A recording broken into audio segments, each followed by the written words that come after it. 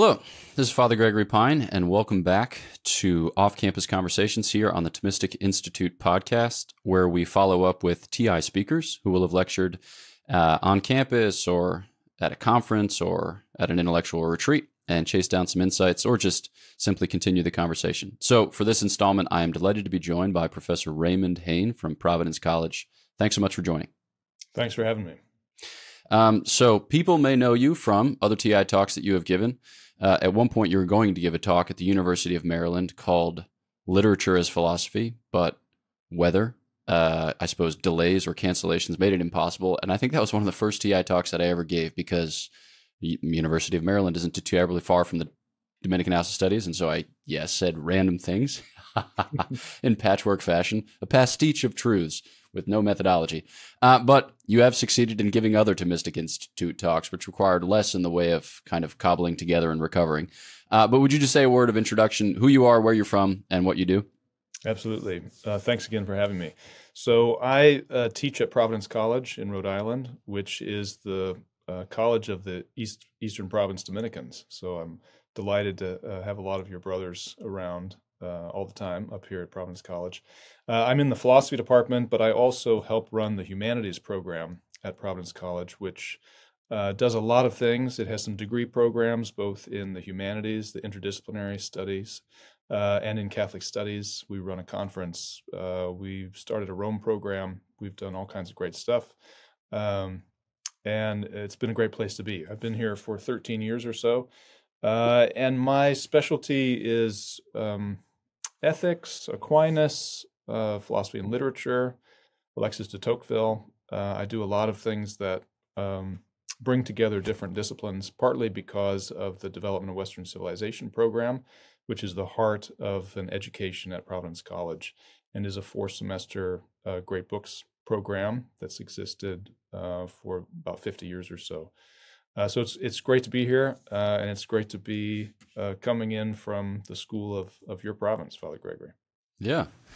I thought that maybe we could talk a bit about the humanities. Why talk about something when you could talk about everything?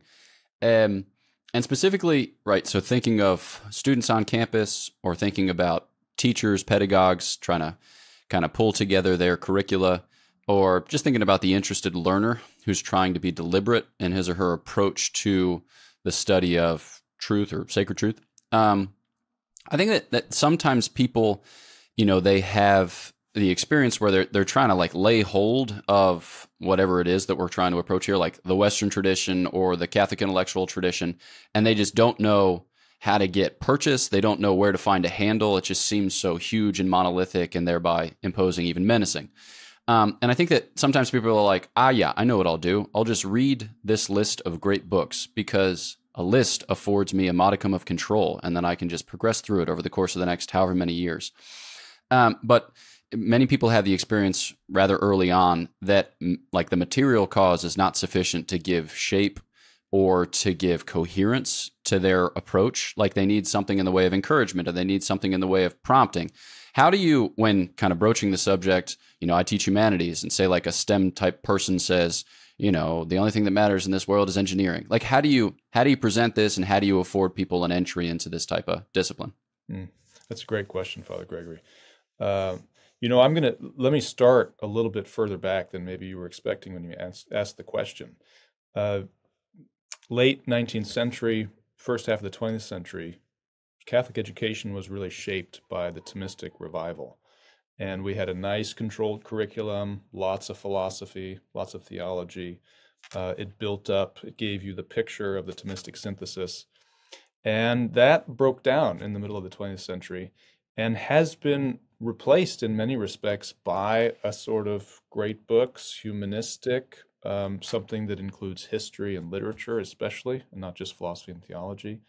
And it's still working its way out. How does it work? How do you avoid just a menu of texts? There's a great, I'm sure you know the St. John's program, well-known great book school. There's a famous line that people come out of that school either skeptics or Christians, and that there's something about the reading list itself that is ambiguous, that's maybe unformed even. So I think partly your question is really relevant for us today because the Catholic tradition is trying to figure out what its new mode of education is over the last 50 years or so. And the developments in Catholic studies have been quite exciting. They tend to be humanistic in the sense that you're describing. They tend to be interdisciplinary, to be great books focused, to see a really rich place for literature and for history, as well as philosophy and theology. And then now let's come to your question. How do you talk to a student? What would you say to a student about what the humanities is doing, what you should read and how you should read it? To me, the single most important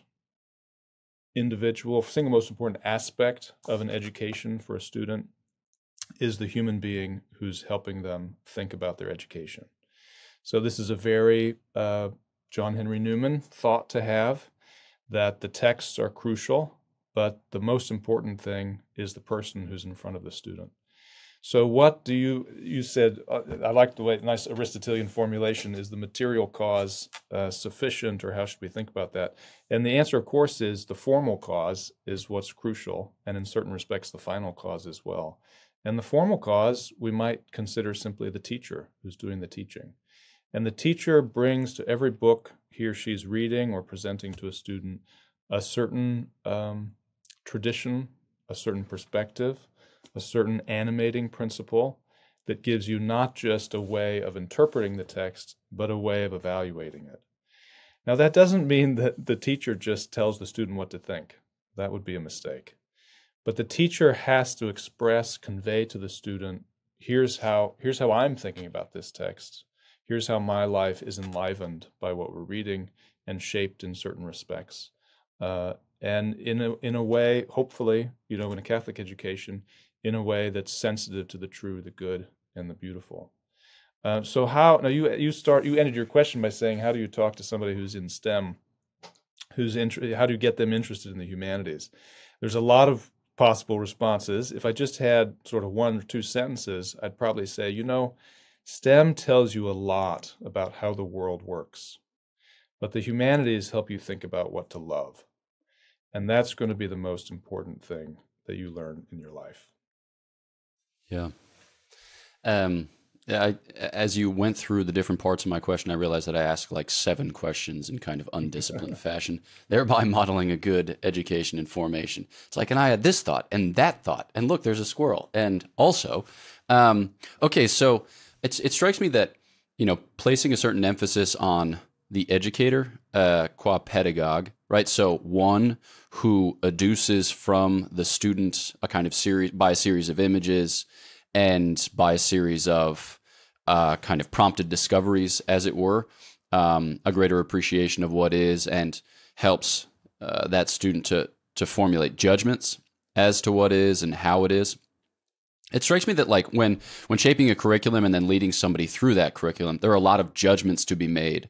And our culture is kind of judgment averse for whatever reason, right? So judgment averse, kind of backing away from, you could think this or you could think that, but I'm not going to tell you what to think. It strikes me that in that relationship, there has to be a kind of trust. There has to be a kind of like witness factor almost, whereby you can lead another person to make judgments in responsible fashion without thereby becoming like a guru that the other person just wants to kind of fawn over or ingratiate himself with, so as to, Okay.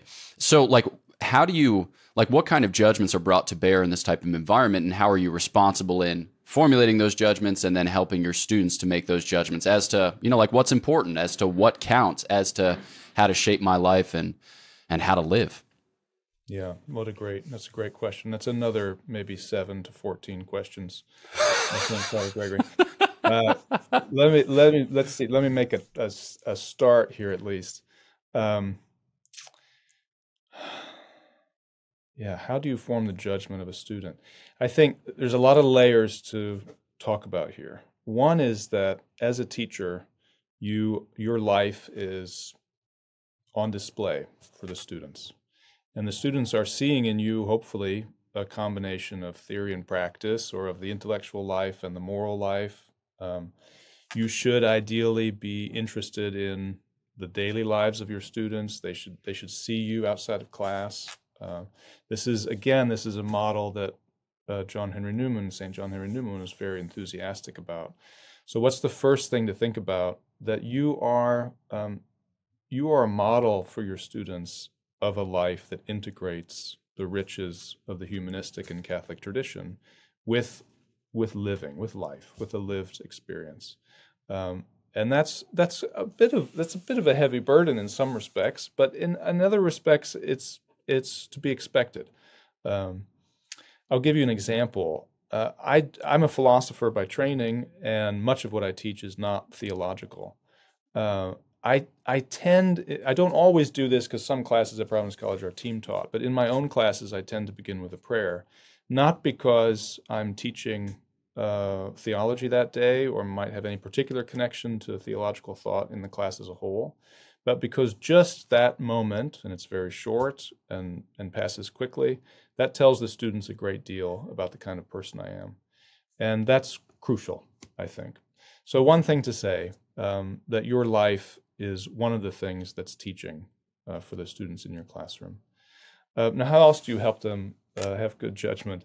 I think a lot of what you're doing in the classroom is just helping them understand the perspectives of others, to see what a text might be saying, to see what's compelling about it. If it's an argumentative text, to be able to follow the argument and judge whether or not it's a good one. I tend to think that the most important form of judgment that students need nowadays is not so much about whether or not an argument's good, but whether or not something is worthy of being desired or worthy of being loved. And that's harder to teach, that kind of judgment. I think the role of, let's say, if we're thinking about the transcendentals, truth, beauty, and goodness, I think the transcendental of beauty is particularly important today because it helps students to desire the right kinds of things. So how do you do that? Well, partly you're showing them things that are beautiful and that can draw them into something that they hadn't expected. Just recently, with some colleagues of mine, I taught a kind of group of things centered on the Holocaust. And we ended up teaching 3 films. They were very different films. One of them was a recent one, Zone of Interest, which just came out this semester. And it's a hard film to watch. It's from the perspective of the perpetrators of the Holocaust. But we also made them watch Life is Beautiful, which is a 1990s Italian film.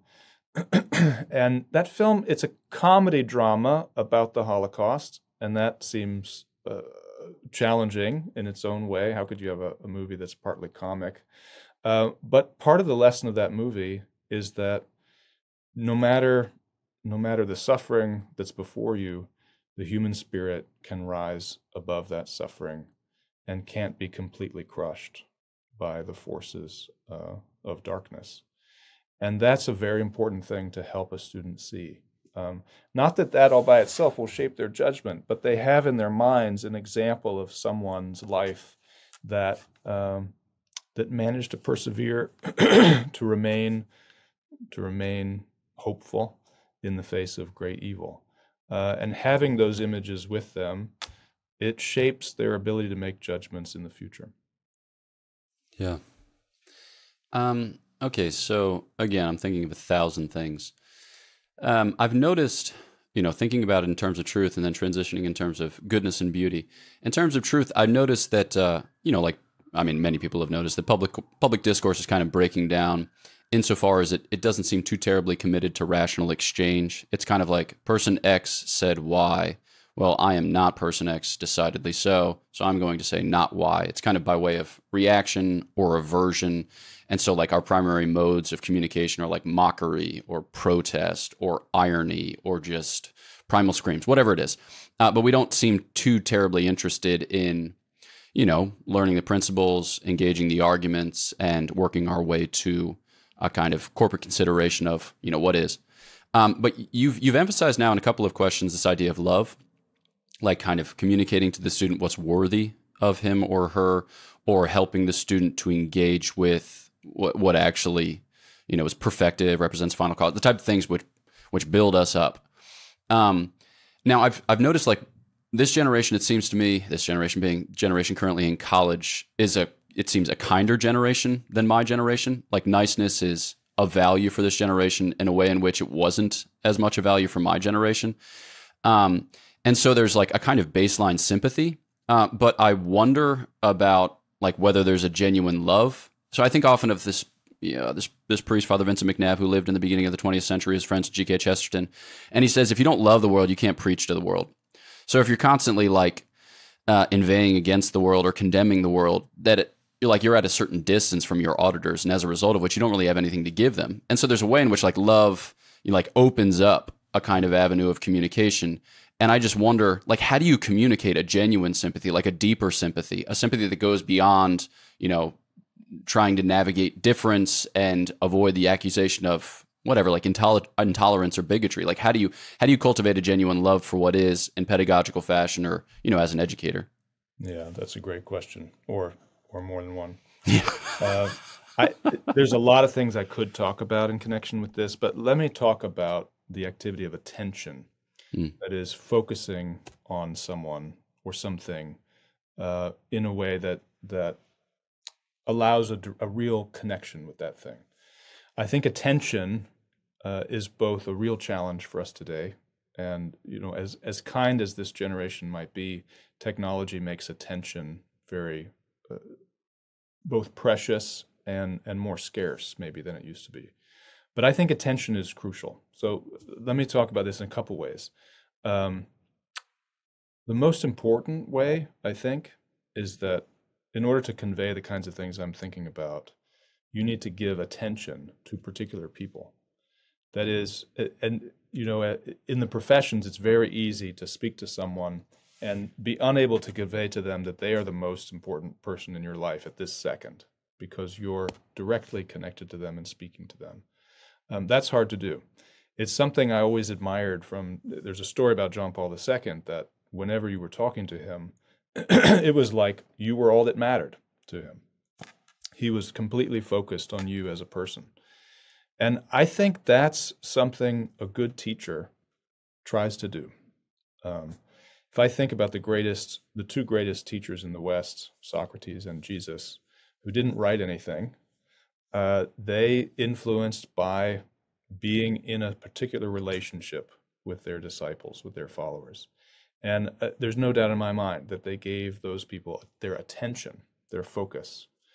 And by doing that with students, you're teaching them, you're showing them that there's a particular kind of relationship between people that is rich, that is fruitful, and that is an expression of the love that we're trying to talk about. So I think that's crucial, thinking about attention directed at people. But it's also true of all kinds of things. Students have trouble reading nowadays, reading extended books. There's just not as much of a culture of that since the last 20 years or so. So students have to develop the attention to focus, to give time to an extended argument, extended text. When you're talking about, the beginning of your comment was thinking about our culture today, where it's easier and more common even perhaps not to think about the arguments, but just to think about the side that you are most likely to be connected to, and then just to go for that side. That's partly a challenge of attention. It takes a lot of effort and focus and time to really think about the arguments, to say, okay, here's what I heard, but I'm gonna really think seriously about what's at stake here.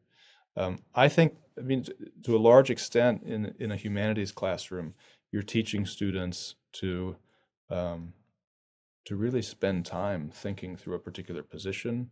This is especially true of positions that you don't agree with, I think, as well as positions that are sympathetic to you, and to really spend the time to think through the argument and to see where it leads you. And that's a great deal. That takes up a lot of the time that a humanities class makes use of. How do you give your attention to things? People first, and then arguments, ideas, books, and what can come from that. I was just teaching in the Cardinal Virtues class yesterday about prayer, And St. Thomas talks about attention in prayer, and he says, first, you've got your baseline with intention. So the meritorious quality of prayer is dictated by intention. So you say, I'm going to pray for 20 minutes in the pleasant presence of the Blessed Sacrament. That merits, regardless of what transpires between the moment that you sit down or kneel down and then the moment that you stand up. And then he says, within intention, then we can speak of attention. And he says you pay attention to words and to the sense of the words and to the end of the words with God in mind. And so there's a sense in which, for good authors, if you intend and attend, they'll always reward you because they give access to reality. And I think that's, people can get real good at mastering this thinker's thought about this thing. But when you can, in a humanities classroom, mediate this encounter with reality, then it motivates itself. And so then, yes, it's worthwhile to curate a list of better authors and best authors, because there are just some figures in the tradition who are especially wise, who are especially gifted at mediating this encounter with reality, because they gazed upon reality. They gazed upon God and reality with such acuity, with such sympathy, with such insight, that it facilitates your encounter with a kind of, I don't know exactly how to describe it, but with a kind of ease. So thinking about that in the setting of a humanities classroom, so you are consulting the great pedagogues, acting yourself as a pedagogue, facilitating an encounter with reality as, the texts, assist you in that. And we've talked to, already a little bit about motivating it and then about kind of executing it. But are there, I don't know, like special dimensions, or are there particular skills that you as a pedagogue deploy in then like communicating it, as it were, in the sense of like, this person's going to have to not only be sufficiently motivated to get an A in the class, but to take the next class and maybe even to prize this for, his children in the next generation, because as the cost of education increases and as people make decisions about university or trade school or, for higher education or otherwise, there's a kind of urgency to it, and I think a lot of educators feel that, especially those working in the liberal arts. Like there's an urgency, not just because you want to have a job in however many years, but because it's like the very basis of our society seems to be founded thereupon. So are there further things to be described there along those lines when it comes to like not only communicating the vision, but communicating the love, the urgency that comes with that? Yeah, that's a great. And I'm gonna take that question as kind of a question like the following. Okay. Why should we care about the liberal arts today? I mean, college is very expensive, without a doubt. It's getting more expensive, which seems, from my perspective, hard to sustain, but nevertheless, it's happening.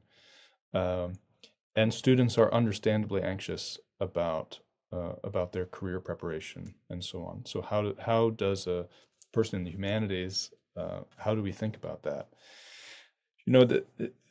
Part of my work at Providence College has been to develop programs for students that they can integrate into their vocational preparation, say if they're business students or nursing students. And mostly how I speak to them is, you need a way to connect the practical parts of your life, the professional parts of your life, to the deepest aspects of human reality. You need a way to think about that.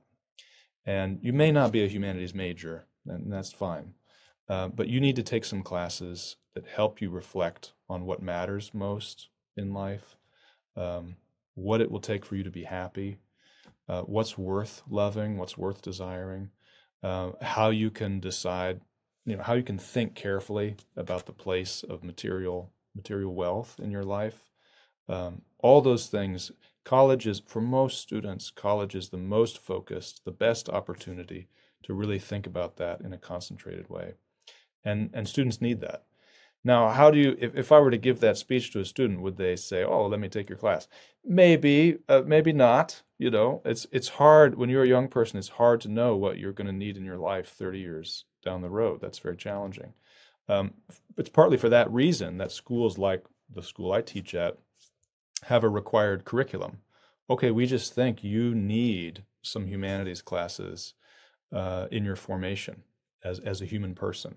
even if you're going to go on to get an MBA, or you're going to be a lawyer, or whatever you do, or a doctor, you need some humanistic opportunities to really think about your life. So we have core classes, like many schools, and so we get students, many of whom are there because they have to be. This class fit their schedule, and this is why they're here. And we have this precious moment with them where it's our job in some ways to help them see why it's good that they're here this semester, or for a couple classes, or whatever it might be.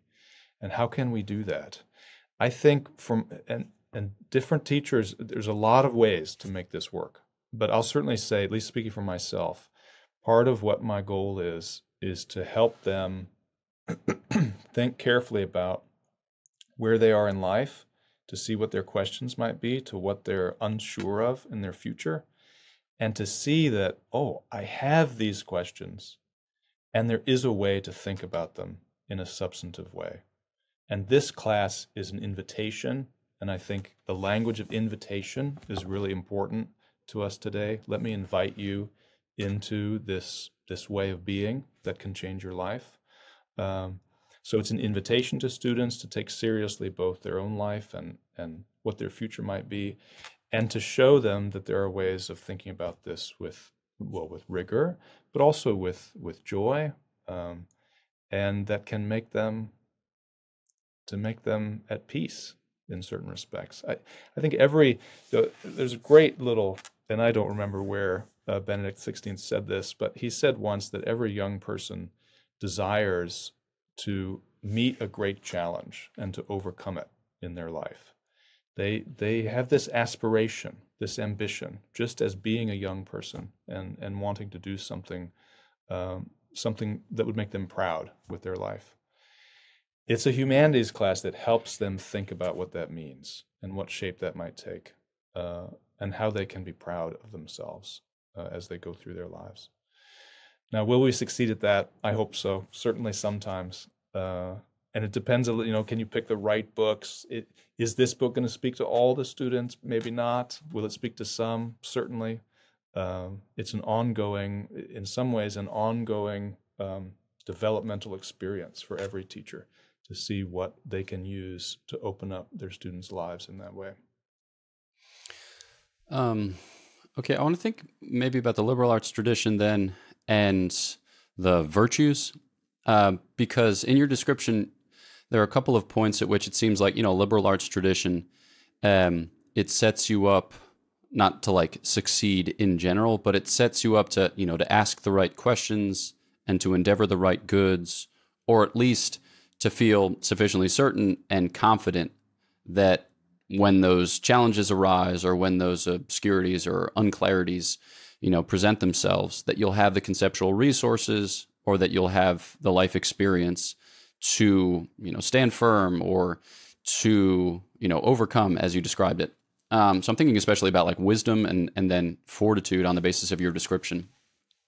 I once had a professor at Steubenville who described his first encounter with a great text and a great teacher. It was as if the fat was being trimmed from his brain, which image I love and I've returned to quite a few times. But it's we all have muddled thoughts about muddled things. And then when you hear somebody who's really wise speak with a vocabulary and a grammar that gives you the conceptual resources whereby to then kind of work your way through your muddled problem in your own muddled way with greater clarity and greater, kind of incisiveness. That's so freeing. It's so empowering.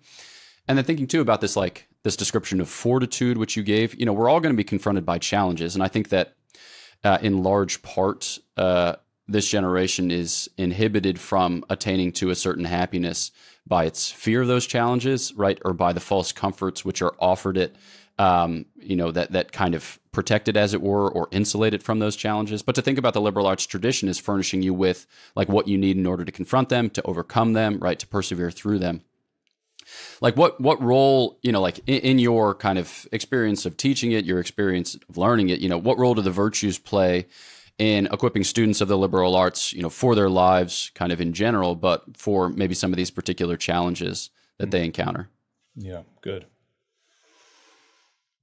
Let me say first, And I know I've already referred a couple times to St. John Henry Newman, so I'll do it again.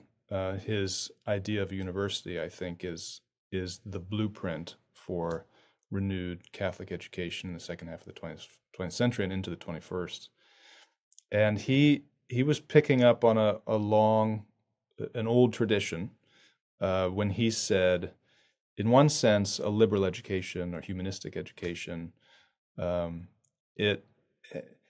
it's valuable for itself. It gives you this, it enlivens you in a rich way. It's not meant just to prepare you for a job of a certain sort. But then he also said, but it's the best job preparation you could have. And he was picking up probably the richest image of education we have in the Western tradition is Plato's allegory of the cave in Plato's Republic. And in that story, someone is at the bottom of a cave in the darkness and is slowly led up this steep incline, up into the light. And they don't want to go up there because when they get to the light, they can't see very well. It takes a while for their eyes to adjust. It's painful. It was comfortable down at the bottom of the cave with the shadows. But Plato has Socrates make this funny argument. He's like, well, why do you want to get out of the cave? And he says, well, you want to get out because it's going to make you it's going to make you a good critical thinker. It's going to make you a good communicator. It'll make you a good soldier. It'll make you a good statesman. That is, it will give you the skills of communication and of careful thinking that are prized by any employer and any vocation. And then he says, oh, yes, and by the way, it also gets you towards the light. That is, it does both. So your question is about virtue, and that's not the same question as the practical life, the vocational life, and what a liberal education, how that prepares you for any particular vocation you might have. But I think they're connected. So the virtues do many things, but one thing they do is give you the skills necessary to navigate whatever situation you might be in. If you have genuine courage, genuine temperance, genuine practical wisdom, justice, then when you find yourself in a new situation and you don't understand it and you don't know what to do, you'll have the right instincts. That's what the virtues do for you. They allow you to make the right decision in circumstances that are unexpected and that put pressure on you in ways you never expected. So how do you do that in the classroom? I mean, partly you really have to give students examples. That example that I gave you of the film, Life is Beautiful, is the example of a virtuous man who finds himself in a concentration camp and tries to protect his son. It's a bit of a fable, as the opening monologue suggests. Tries to protect his son who's with him, and does so in a remarkable way. How do you convey that to students? Well, with examples. I think also with the way that you are structuring a classroom. And again, this is another focus of John Henry Newman. The relationship between a teacher and a student is like an intermediate relationship between their relationship at home, their home life, and the relationships they'll have when they graduate out in the world. It's a bit of a mentoring relationship. It's something like students at college, at universities, those few years, both in the classroom and on campus, it's like they're practicing at life. They're living in a community. They've got some work to do. They have these people in authority over them. Some students say this is the best years of their life, partly because it's such a complete communal life that they have trouble finding again. So what are they doing? In college, they're practicing at living. And the teacher has a particular role in encouraging the virtues in small ways, usually in small ways. A student who can be brave in an oral exam is a student who might be brave in much more difficult circumstances. Yeah. It's interesting, like when I look back at my time in college, I'm profoundly grateful for it. I went to Franciscan University of Steubenville, where I had a wonderful course of study, where I was kind of initiated into Christian friendships, outside the circle of my family for the first time in a deliberate and intentional way, where I had imparted to me like a keen sense of the church's evangelical mission, right? Where the sacramental life was just bread and butter. It was just part and parcel of your experience. And it's just like such a wonderful thing. But it's also not a place that I would necessarily want to go back to, as a student. I mean, because there's a sense in which it was a time and that the time was limited, whether perforce or by design. So there's I think there's also this sense with an education that it ought to send you. It ought to project you into your future. Are there ways in which one, crafts a curriculum or one instructs a student so as to communicate that, like not a kind of vague or Pollyanna-ish hope for the future, which can only be found beyond the bounds of this university, and so you gotta, step out and step forward, whatever. But like to communicate to somebody that like life lies in store, and that life is, I don't know, furnished by a provident God who is good, and you may encounter a lot of pain and suffering, but there's still something to be had, something precious. Yeah, how do you, as a communicator, I mean, as an educator, how do you give this sense of what lies in store, and cure people of a kind of nostalgia or backward-looking clinging, I suppose, or attachment to what was? I assume your next question will be, what's the meaning of life? I hope so. So I'll be prepping for that as I answer this one. Good. So there's lots to say to this too. So you went to Steubenville. I went to Christendom College. Okay. And there are similar challenges there. Christendom's a very rich community. There can be a temptation to long for that and not to find it, and feel a little bit lost and not to know what to do as a consequence of that. That's partly because those places like Christendom, Steubenville, other schools, I think parts of Providence College are this way too. They're successful at giving students an integrated life. Integrated their intellectual life, their spiritual sacramental life, as you suggested, their social life. These things are related to one another in a rich way, and in ways that many students will perhaps never find again. The aspiration of the Catholic tradition broadly, not just educationally, but broadly, is to have an integrated life. And some of these schools, certainly what we try to do at Providence College, it's what we aim for, an integrated life. The spiritual, religious, where you might have lunch with your professor's family might be at Mass the other day. So is there a bit of nostalgia when you leave that and you see that most of the world is not like that? It's not integrated in that way. It's quite fragmented in some very deep ways. You may work an hour from where you live, and that will structure all kinds of aspects of your life. So is there some nostalgia? Yes, and I think actually properly so. There should be a way in which we see that integrated life, and it's not perfect, of course, but to the extent that it succeeds, that it's a model for us, and it's something beautiful and something good. Okay, but now your question is, how do you get students? This is sort of my question. I want to promote as best I can an educational home here at Providence College or wherever I might be that students love, that they look back on as a precious time of their life. I want that. But I also want them to go out into the world and to build something beautiful and to be excited about that. I don't want my student in 20 years to say, the best years of my life were the 4 years at Providence College. That's actually not what I want. I want the best years of their lives to be later, when they're in the thick of things, when they have a family, when they're in religious life, when they're living as a mature human being. A college is preparation. So how do we convey that to students? I mean, partly we've got to show them that what they're doing in college is it's the beginning of something. It's the preparation for something. If they love what they see as a college student, let that be a model for them in their own lives of something that they can try to create and try to build.